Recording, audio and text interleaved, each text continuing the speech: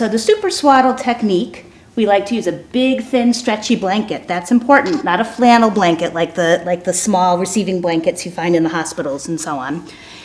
No corners folded over, just laying her down so the top of the blanket is equal with her shoulders. I'm going to move fast because I think she'll probably fuss. Bringing one arm down, and if she resists, I jiggle, jiggle, jiggle, which helps the muscles loosen. Now this one, jiggle, jiggle, jiggle. There we go, that's good. Both arms in the first wrap. I know. Now I'm going to snug it tight. Woo. This side too. All right. Make it nice and snug. Both arms are down by the side.